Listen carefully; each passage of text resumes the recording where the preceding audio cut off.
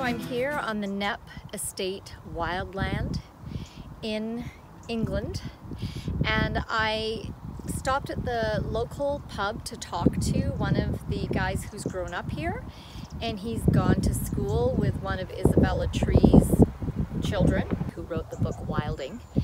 And I asked him, so what do the locals feel about this wilding project? And he said, I don't like it much. He said a lot of them are really unhappy with it. And I said, still, because I know, I read the book and I know at the beginning when they did this, people were very irate. He said, yeah, they still don't like it much because they've just let the land go. It's completely overgrown, and you can't walk in there now, and you can't, there are a lot of sporting events that happen, and we can't do any of that now. And I said, like what sporting events? I'm thinking like maybe they had a soccer pitch and they had, you know, like tournaments hosted. No, he was talking about fox hunting, or like hunting foxes with a group of hounds. And apparently you can't do that here anymore. But then he tells me that actually that kind of hunting is outlawed across England. You can't hunt a fox with more than 3 hounds. So I'm like, so you wouldn't be able to do it anyway. So I just kept pressing him, like, what is it that the people don't like? And he said they've just ruined the land. It's completely overgrown. There's thistles everywhere. You can't walk and you can't hunt. And, you know, he says, we used to ride our horses everywhere, and now we can only ride them on the public footpath. And he goes, well, I mean, I can because I know the family. He said, but it's too overgrown to ride my horses. So I'm going to take you on a tour. I'm going to show you on video what this incredibly wild, overgrown land looks like. And you can make your own decision about whether they have indeed ruined this land, or whether the land is improved or just fine, or whatever other judgment you want to make. So come along with me and we'll go exploring. And this is one of the blinds that are set up in the trees so that you can watch the birds in this area without being seen or noticed by the birds, supposedly. Of course, they do know we're here.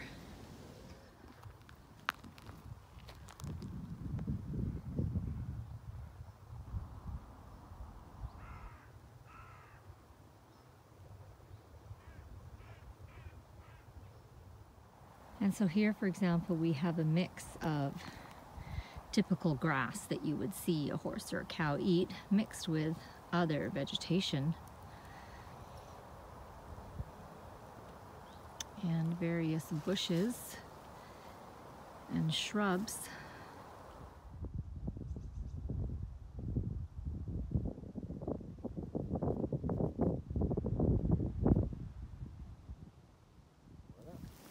They're all plants, and doesn't the land and the animals know what plants are the most beneficial, and the insects and the birds and the butterflies? Yeah.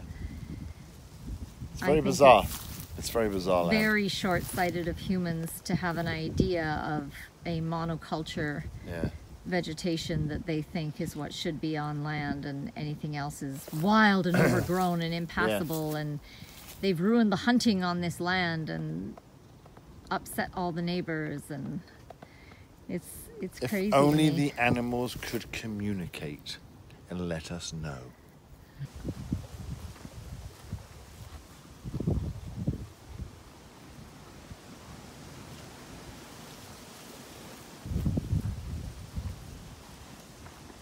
That's the go away.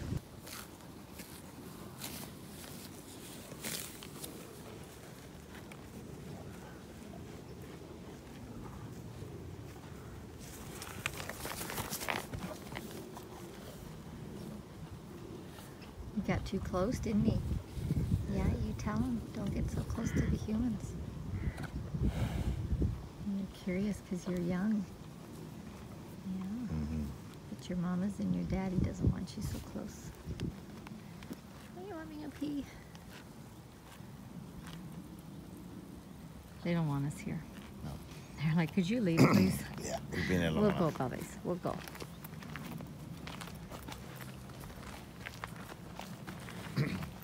Oh, you want to come up here? I see. Are we in your way?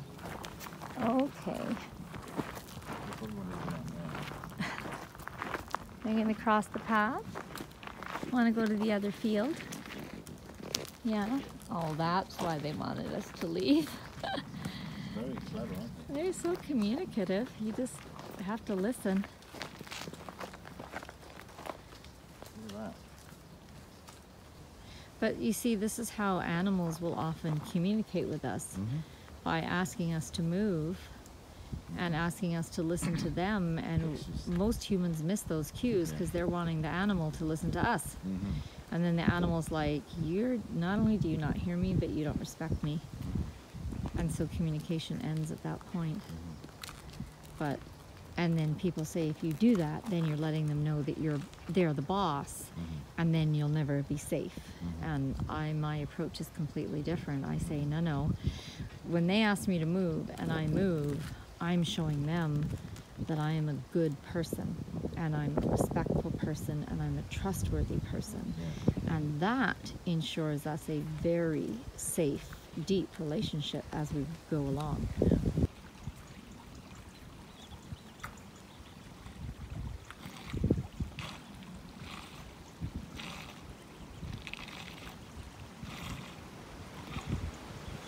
This is a lot more kind of, I would say, rough land. Thistles and blackberries and I don't know, and lots of dandelions and daisies, and it's just interesting land. So this is it's not like it's representative English South Downs Way land, right? It's just weird. This is not what you grew up used to seeing when you would do your hikes through the countryside. No, not even in woods, right? Woods would be bluebells and trees and very, very, roughy land. This is very interesting. Would there mostly be just grass on the ground? Yeah, mainly grass.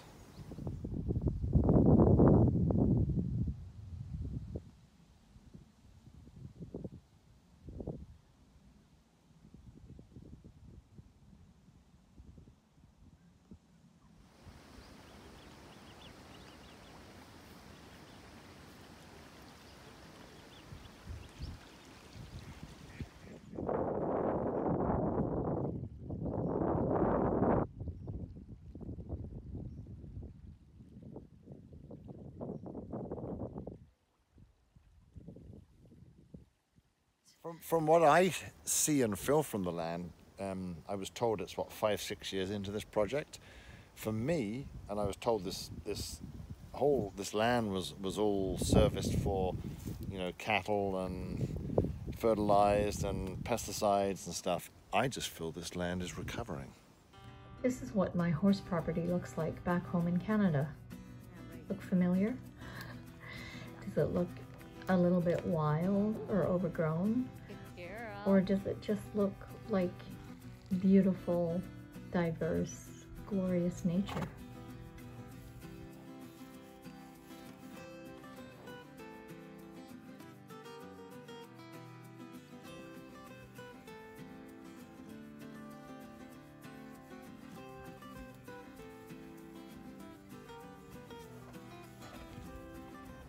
So here's an issue. This is a public footpath.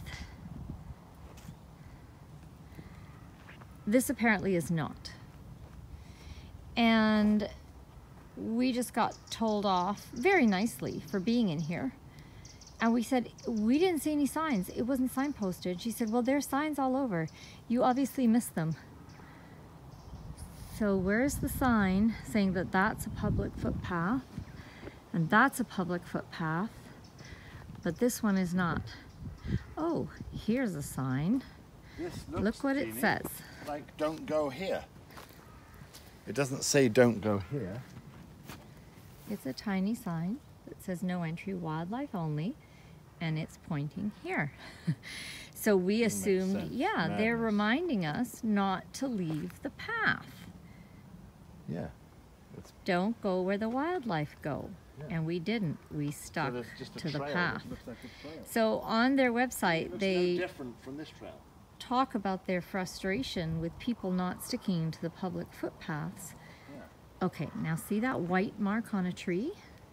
So when we were told that we were in the wrong area. She says they're clearly marked white. So I guess but how would we know that that's the mark we're supposed to look for? Because nothing's labeled. We are very respectful people. I have read her book and I can't figure out where we're supposed to be. So here we are. Here's another sign. And I can't even see that because I would have to leave the path. But in fact, I'm gonna leave the path just to show you. Look what it says. No entry, wildlife only. Again, in the wild area. And running right next to it is a public path. This is not clear, Knepp Estate. Nobody who comes here wants to be disturbing the project you have on here, but you've got to work a little bit more clearly and maybe talk to some more people and figure out how to mark things so that bigger someone who doesn't know and has never been here can figure it out. Not so that the people who live and work here feel it's clear. But you've got a post here, you've got a post here. Yeah. If you put signs saying no public entry, service vehicles only, that would make it clear to me that this is a service vehicle path. Correct. Because otherwise it looks like a path, and then the no entry looks like it's pertaining to the wild land. And we could also say something like this here: Disneyland rides not allowed here. There are a lot of people walking and camping, and there's a yoga class on right now too, so obviously this Knepp Estate is doing very well.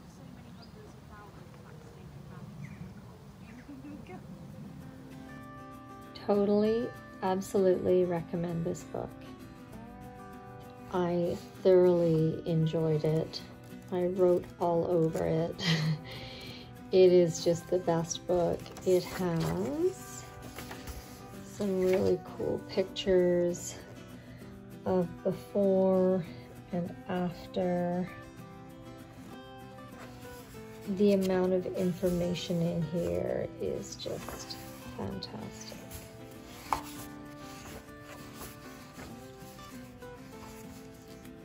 Thank you, Isabella, and your family for the gift you have given the world.